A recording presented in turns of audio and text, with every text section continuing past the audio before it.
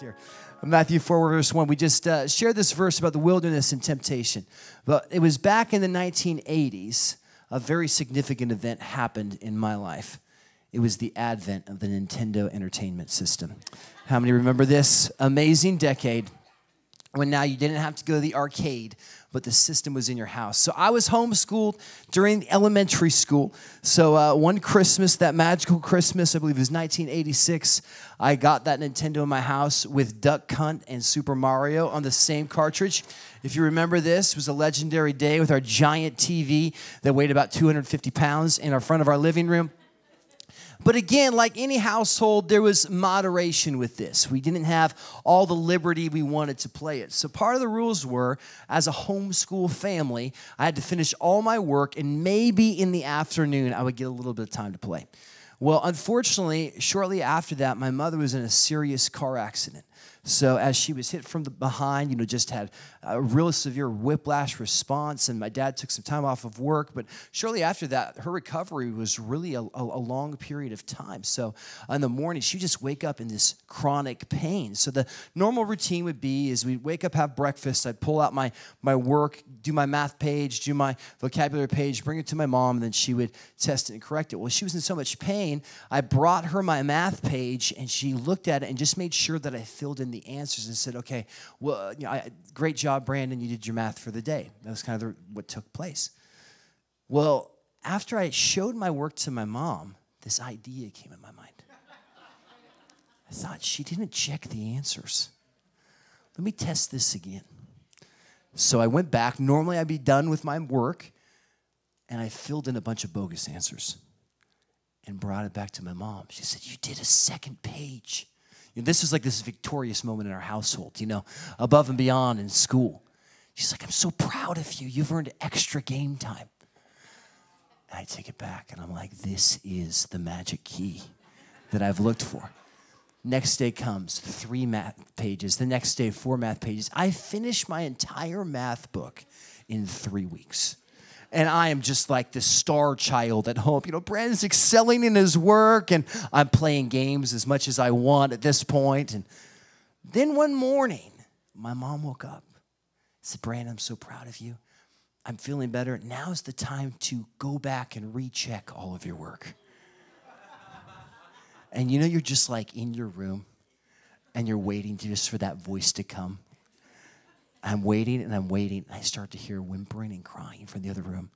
And I come in, and my mom's like, are you okay? I have all these crazy, answers that are wrong. I mean, are you not understanding the math questions? And, my mom's having this crisis because she thinks I have a learning disability at this point.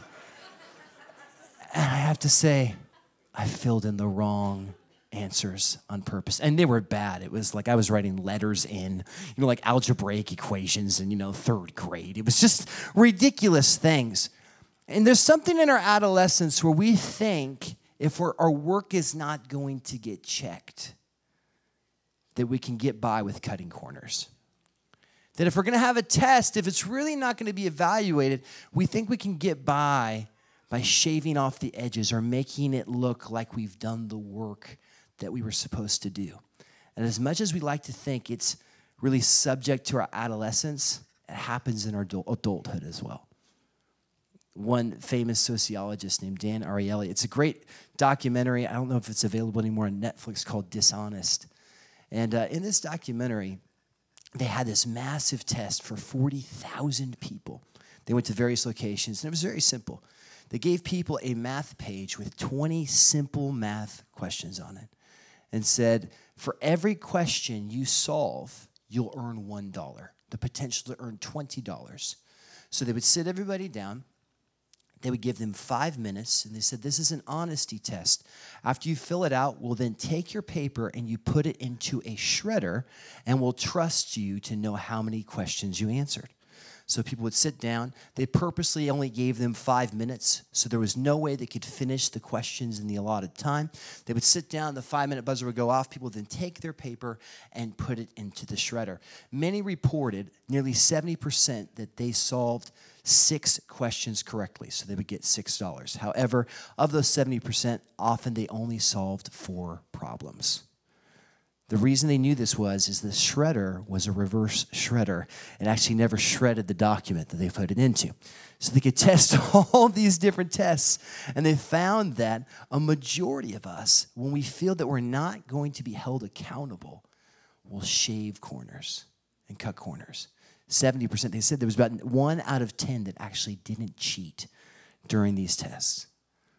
See, when we know that there's really no accountability in place or someone's not watching over us, the scientists said this. It says we have this tendency to tweak the data and convince ourselves that we're simply helping the outcome. We convince ourselves that by tweaking the data, we're helping the outcome. And many of us, as we go through wilderness seasons in our life, are really good at putting on this face, this outcome like everything's okay. But let me just let you into a little insight biblically. The Lord knows everything. Jeremiah 17:10, brutal verse. The Lord test the mind and search the heart to give all according to their ways, according to the fruit of their doings. See, God can't be convinced no matter how eloquent you sound. He knows the thoughts and the intentions of the heart. He knows when we're trying to put on a nice Christian face on the outside, but it's all hell breaking loose on the inside. He knows the condition and the testing, and we talked about this 2 weeks ago, where God uses the wilderness to prune us, to refine us, and to discipline us. And it's in this place of the wilderness that this discipline happens, as we find that this mirrors really the wilderness of Israel. This discipline is used to train us. Many of us have this adverse response to discipline where we think of our earthly fathers that maybe disciplined us in an inappropriate way. We have to remember we have a perfect Father in heaven with perfect character. It says in Matthew 6, our Father in heaven, holy is his name. His character is perfect, and he knows how to train and discipline us appropriately. And the Spirit, after Jesus' baptism, inauguration of his kingdom comes, he's affirmed by the Father in heaven, the Spirit leads him into the wilderness. And what we'll find is this: upon these amazing moments when you receive Jesus and your life is transformed, or you had those warm, fuzzy feelings at an altar call or a worship service, there's always a wilderness to follow. And it's not God's punishment on you, it's his provision for your growth. See, the wilderness is not something that we have to resist or fight or pray out. It's necessary for our growth, pruning, and sanctification. Because guess what? He's trying to make you conform into the image of Jesus. And transformation is a difficult process. You ever take like a pottery class? Back at junior high or high school or college?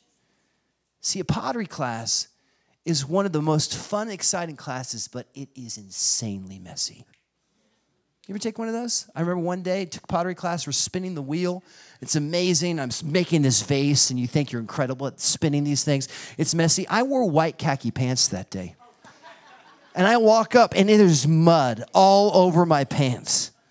It's a messy process, this process of transformation that God uses, and we have to often reference the language that is used. Again, it was an agrarian society, an agricultural society. When you ever plant something, it takes a long time for fruit to produce.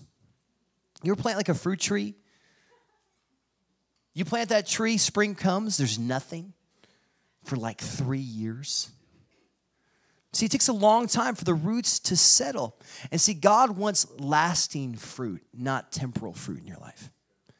And the way he does this, again, Jeremiah's verse, he tests the mind, he tests the heart. He shapes the mind and he shapes the heart so that you have fruit that remains, fruit that lasts. We don't want to be standing before him like that brutal parable in Matthew 7, where they say, I've done miracles in your name. I've prophesied. God says, I never knew you. That's a real reality we have to face. And he does the wilderness as a grace, as a provision to us. And the Spirit leads Jesus into the wilderness. Verse 2.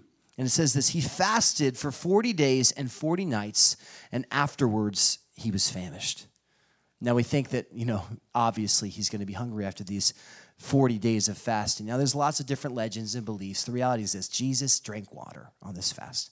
This is not a Moses fast where he's on the mountain with no food, no water. The reason why Matthew says this is because Jesus is physically hungry afterwards. Verse 3, and then the tempter came to him.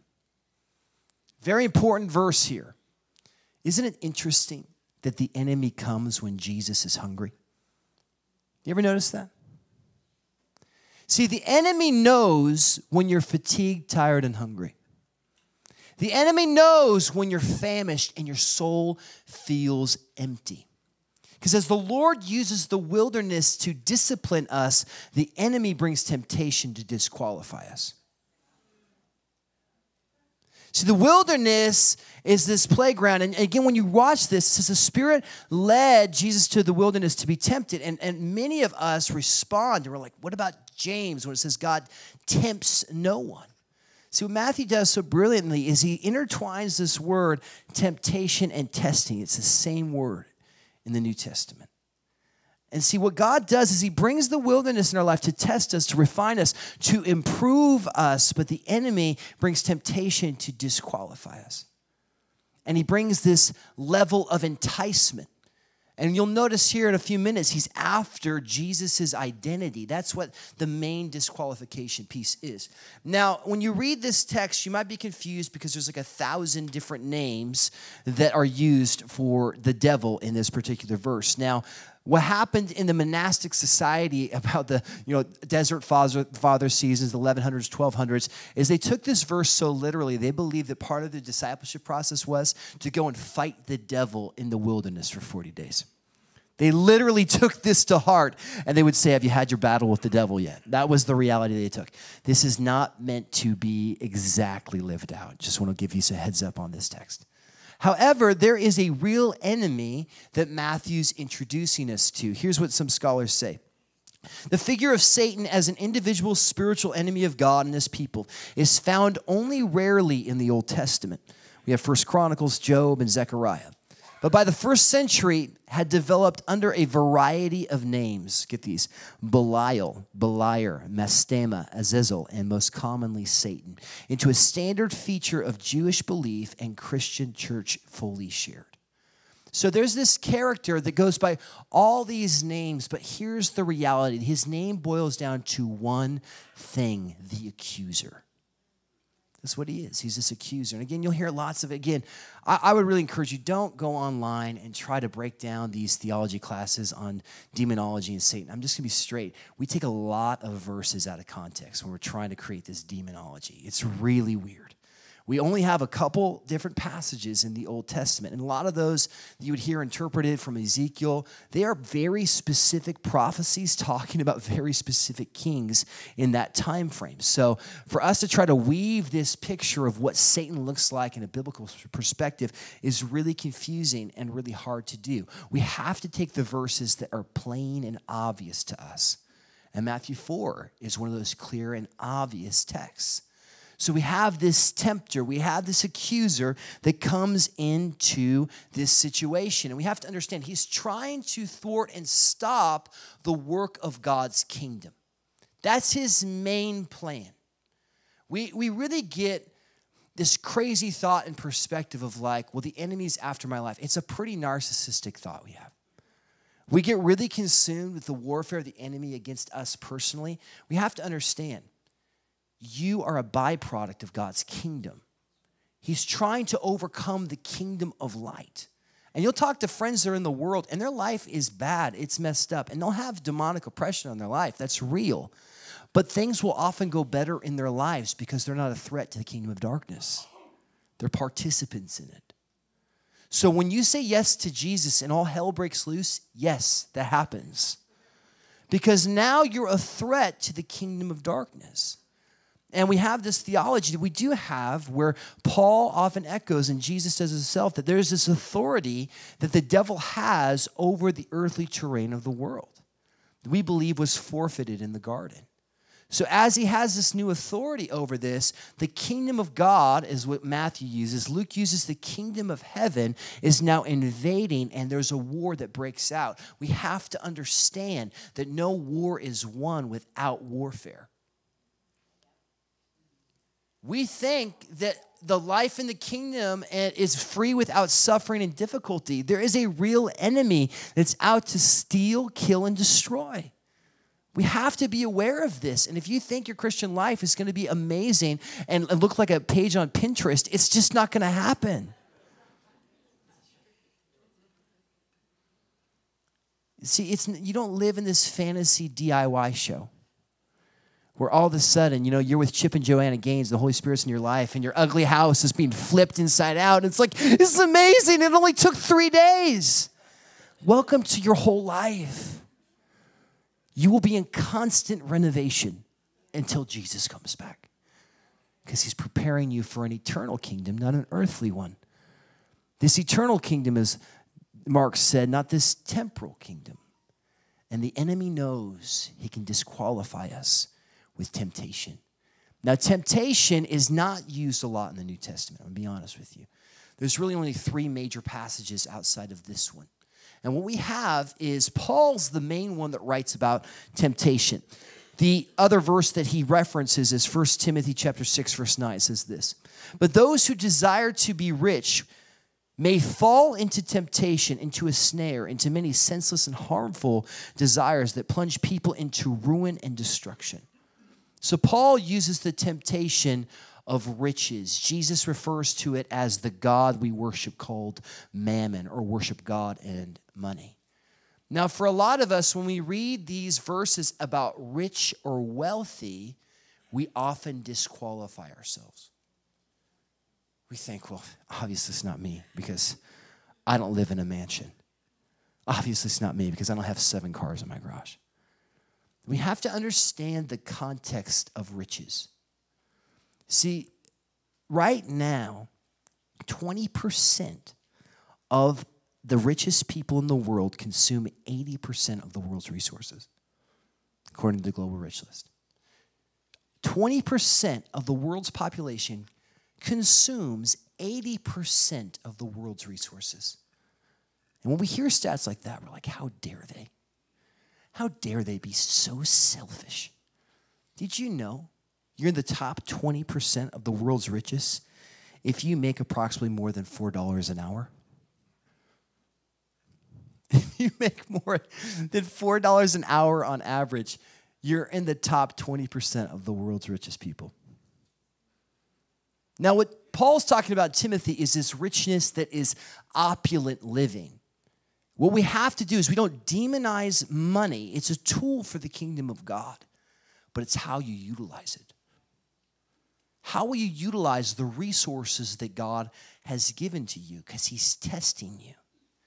And a lot of us, I got to be honest, we bury our might like that man did with the parable of talents. And see, burying often sounds like, or in our opinion, I just kind of keep things to myself. Or no, burying means you're not using it for God's kingdom. That's the context. Because the resources are the king's, not your own, and you're a steward of it. So many of us consume that talent and keep it to ourselves. See, God's looking at you right now, and you're saying, I wish my financial position would change. He's saying, you have the power to change it. Will you trust me with it? Will you be generous with what little I've given you? I mean, I'm always convicted when Pastor Francis would share the story about him receiving $2 a week at this living community and him tithing off of it. That's the most painful story. You know he took that 20 cents with like all the joy and glory he could as he offered it to the Lord.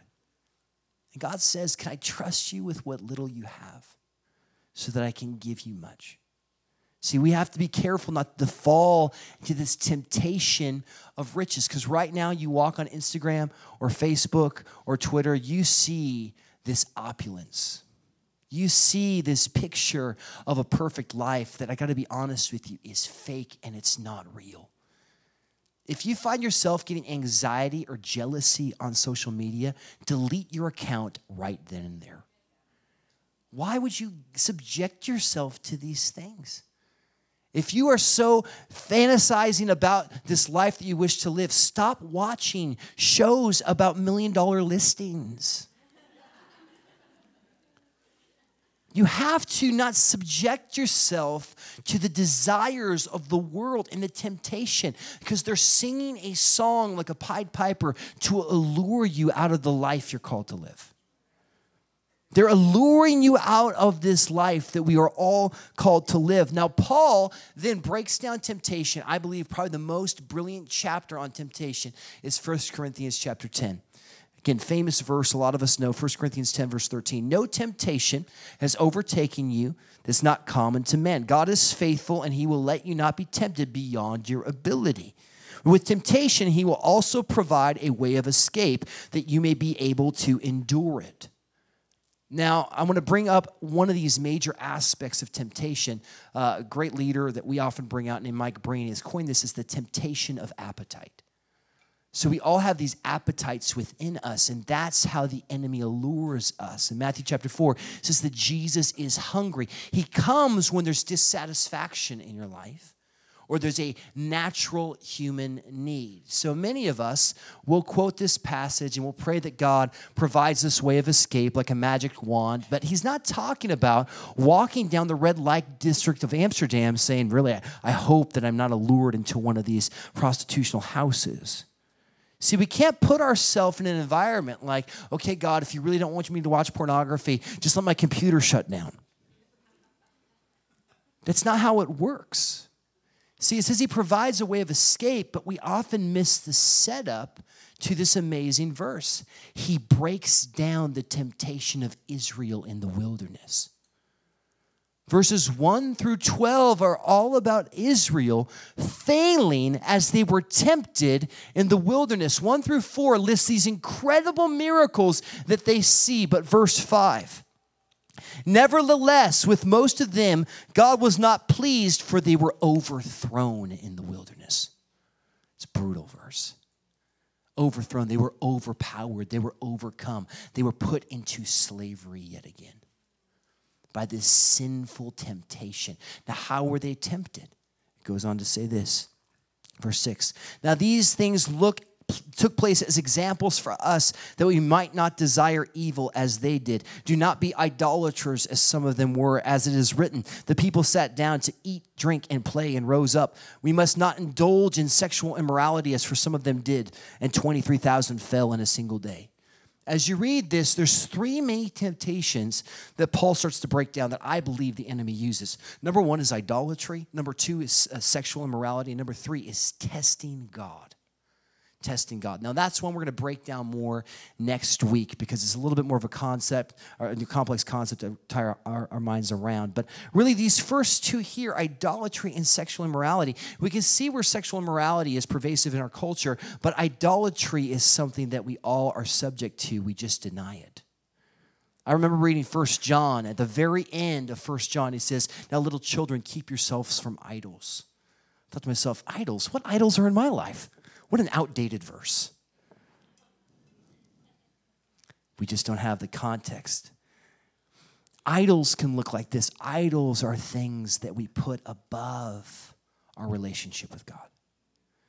Your idol's your workplace. Your idol can be your home, where its look and its presentation is so important. You've created your own mini temple to materialism.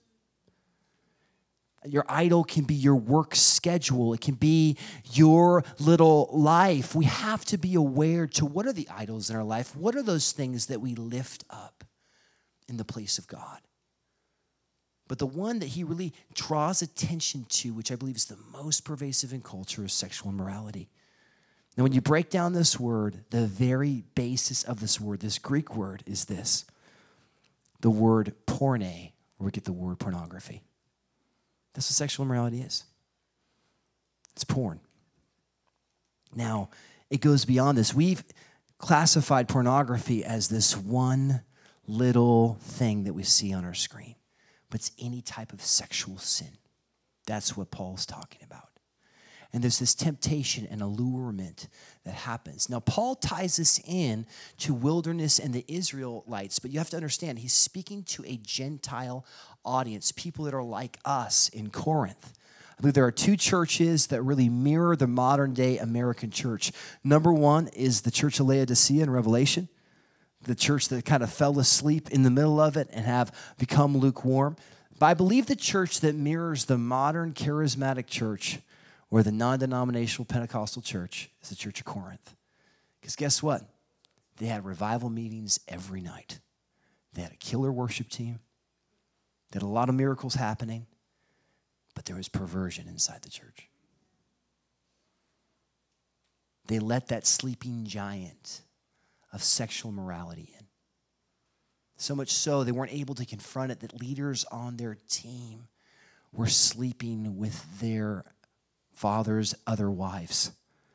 I mean, really difficult stuff. But Paul calls it out. And he has this weird little thing he says. It's a quote from Exodus. But you have to understand that not many would have understood Exodus.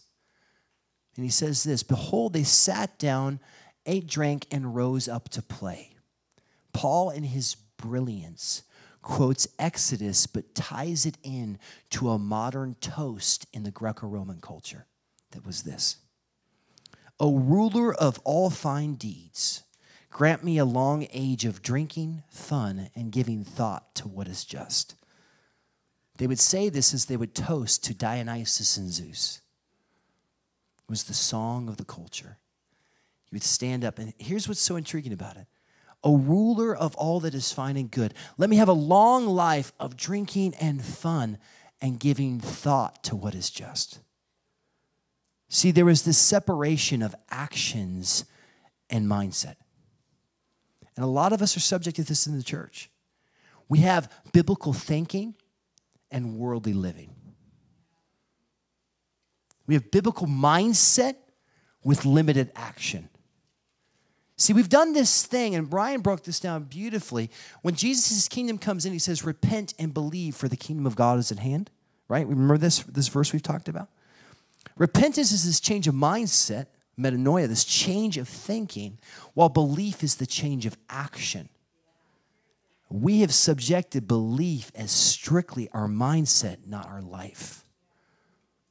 And here's how the Christian life works. We have this knowledge leg and this action leg. And we grow in knowledge, and actions called to follow from what we learn. So when I learn something new, I step forward in knowledge. I then followed by the behavioral action that takes place. That's the context of belief. They would say you're crazy, or as James says, faith without works is dead. It didn't make sense to them because belief always had to do with your behavior. That's what they believed. But many of us, and if you feel stuck in your Christian life, I believe this is often the symptom. We grow in knowledge.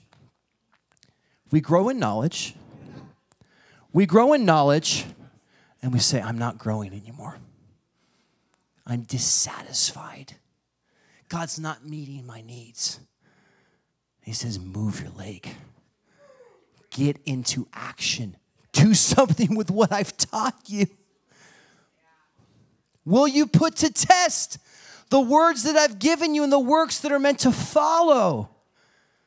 Will you trust me?" And Satan comes in and says, "If you're the Son of God, why don't you make these stones bread?" Now, what we have to capture is this. This is not a temptation of moral compromise. It's a temptation of trust. It's the trust of provision. There was this weird little belief in the Jewish Talmud that when the Messiah came, he would recreate the miracle of manna.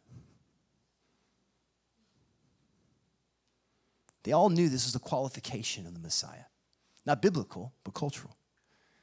So here Satan comes in and says, "If you're God's son, identity, why don't you make this happen?" See, the enemy knows exactly how to lure us. And Jesus is hungry.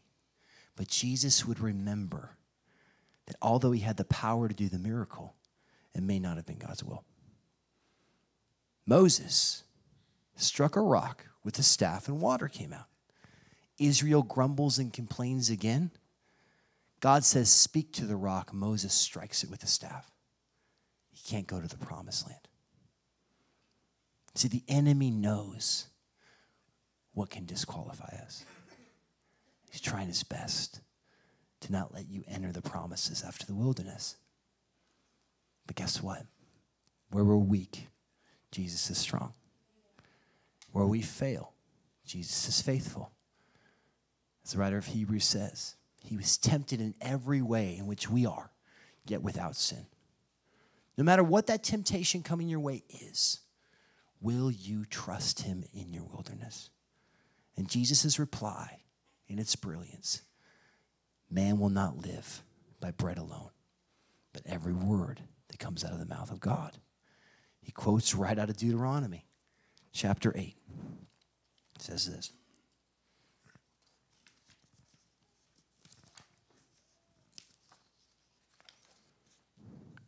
He humbled you by letting you hunger, then by feeding you with manna, which neither you nor your ancestors were acquainted, in order to make you understand that one does not live by bread alone.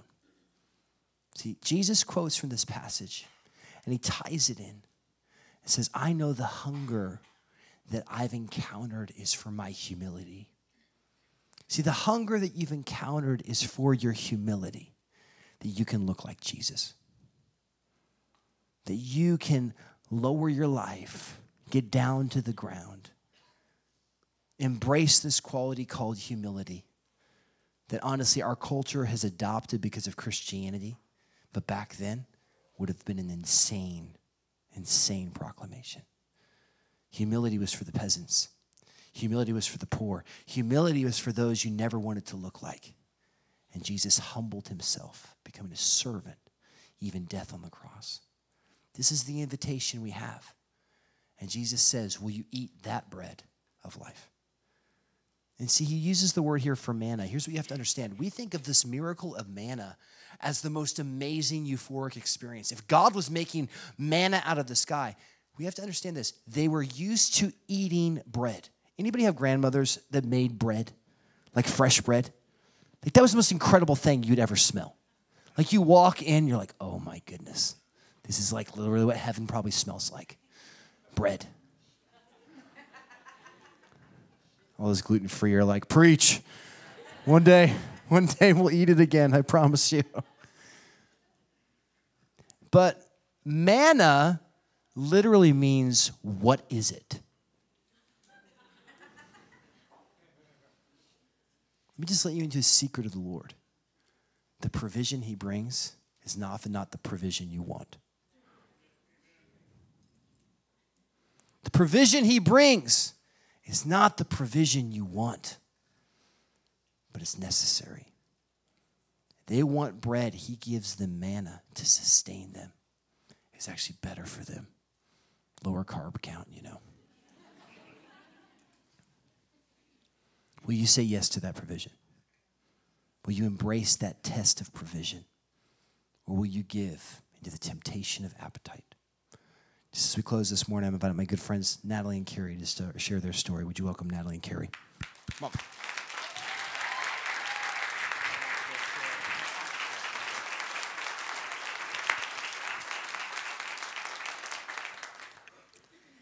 We've been together for 16 years, married almost 14, and in those years we've been through numerous struggles, from loss of jobs, injuries and hospitalizations, to struggles with our oldest child. But the biggest struggle we have ever gone through is a struggle for control with God. Out of the 14 years we've been married, 13 of those as Christ followers, only 4 of those years have not been plagued with financial struggle. In 2012, I took a job that I thought was going to be life-changing, leading us to financial freedom. Making a 6-figure salary was a dream come true. Night work lasting 70 hours plus a week. Sacrifice. It was a sacrifice I was willing to make. As the years went on, I was not seeing the freedom that I wanted to see. We were still living paycheck to paycheck, often not tithing in fear that we wouldn't have money to pay our bills. In this time, I was really struggling with trusting God's word. I would pray Joshua 1:9 over myself at night in hoping for breakthrough. It says, have I not commanded you? Be strong and courageous. Do not be afraid. Do not be discouraged, for the Lord your God will be with you wherever you go. Little did I know, all I had to do was open my hands and let go. While Carrie was working long nights, God was doing work in me. I could see the struggle my husband was going through and would try to strong arm him into tithing, saying, don't worry about the money. God's going to take care of us. This backfired as his fear and need to provide were stronger than his belief. With our family falling apart due to lack of time together and Carrie's health deteriorating, I knew something needed to change. With lack of sleep, the financial struggle, a family in unrest, my nerves were shot, and I was taking it out on everyone around me. The enemy was using my weakness, and I knew I needed to take back what I had given and stop believing the lies. This began our journey of allowing God to truly provide. After much prayer and discussion, Carrie took a job as a refuse truck driver, a garbage man, making 65% less than his truck driving job. We knew a lot of things would have to change in order to make it work. Letting go of everything that wasn't essential, including an expensive car payment, was our first step.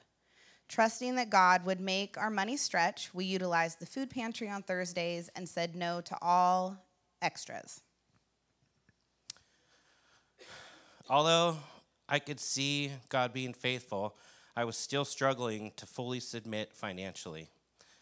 As I was waiting for a permanent position to open up for me as a garbage man, I re-injured my shoulder, causing me to live in a constant state of pain.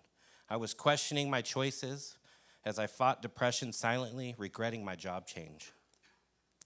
I'd gained a lot of time that I spent with my family, which was amazing. Our home life was stable. My relationship with my wife was better than ever.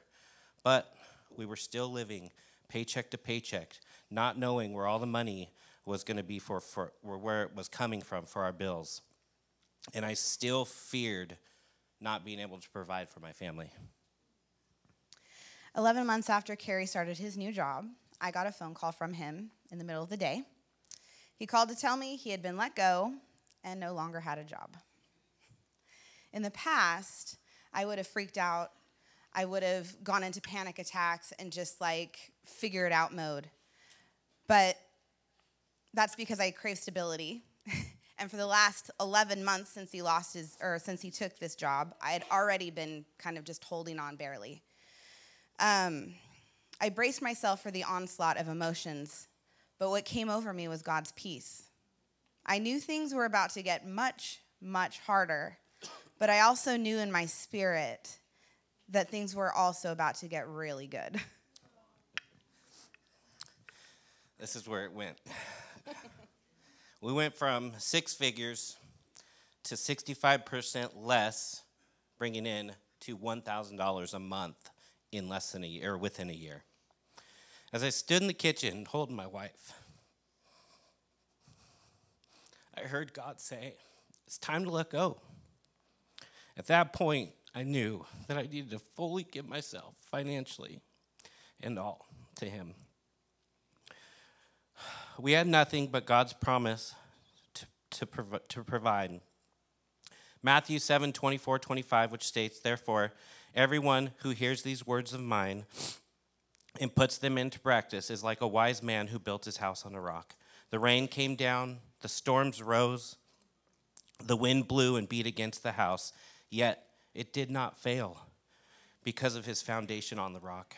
I knew in my head what we needed to do all along, but it was,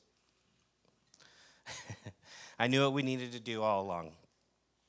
Oh, man. So I couldn't ignore it anymore. I made the commitment from that point, to give my first fruits financially and otherwise to God who is faithful to us. And this is where it got a little crazy. Our mortgage company reduced our mortgage by 2/3 through a forbearance program. So we went from $1,200 a month to $400. We were given a car. after ours died. Random bags of groceries, cash, gift cards were all left anonymously on our front porches. Our children's extracurriculars were sponsored, and bills were paid, all without us asking. God took care of it all.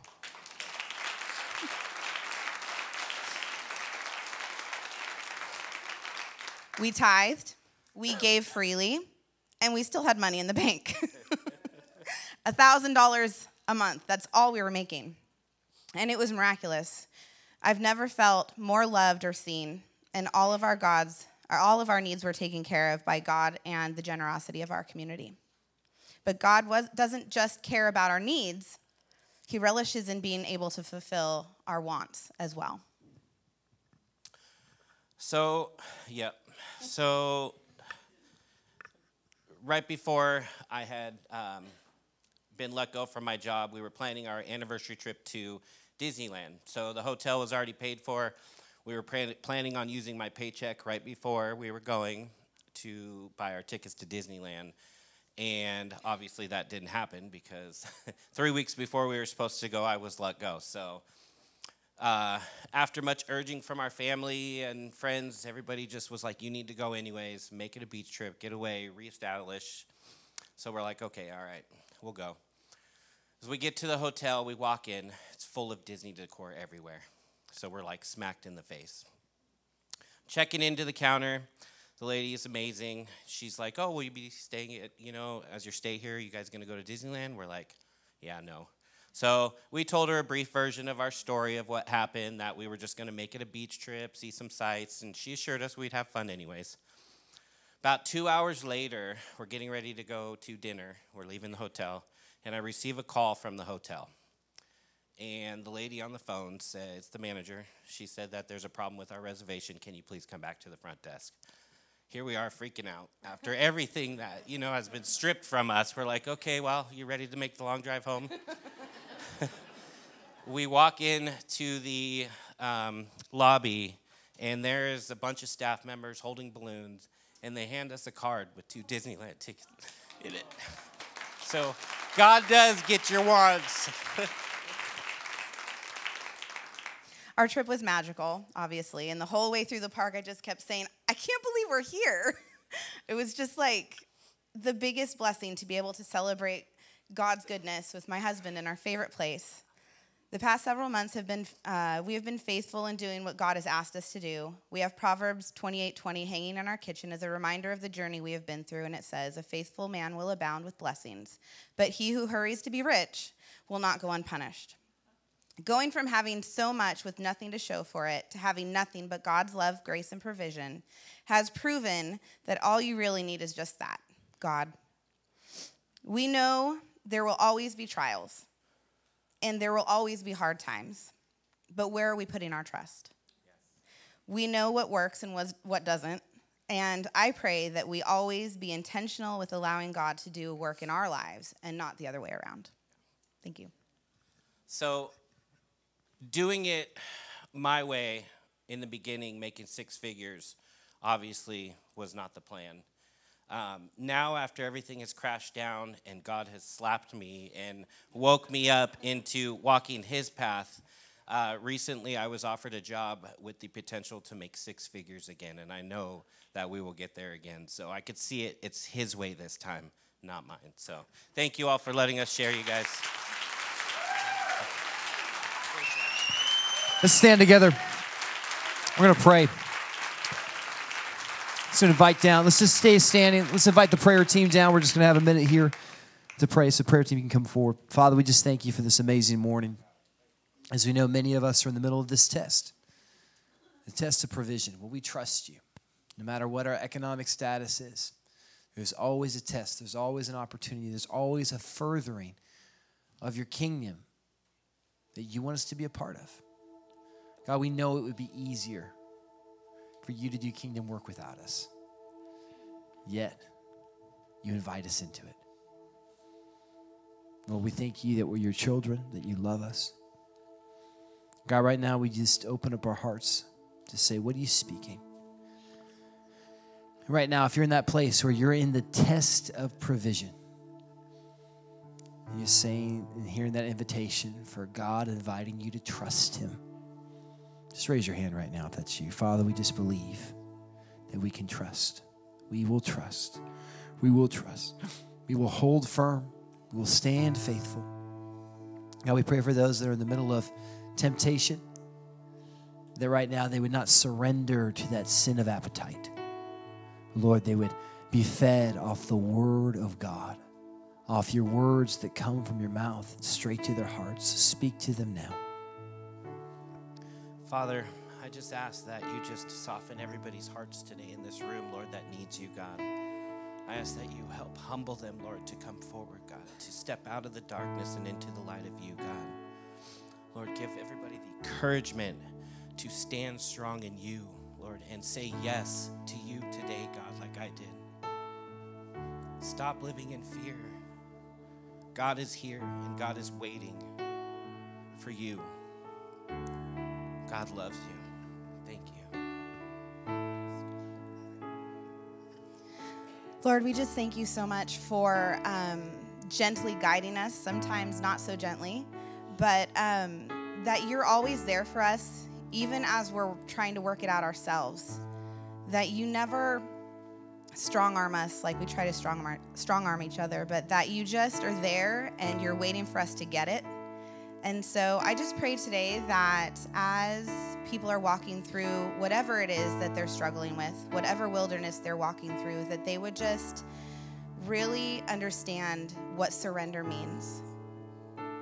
And that they would just say, Lord, I give it to you. What I've been carrying on my shoulders, I now take off of my shoulders and lay at your feet. And that the Lord would just fill you with his presence and his peace and just the understanding that you are not alone. You are never alone. We thank you, God, for your love and your provision. In Jesus' name.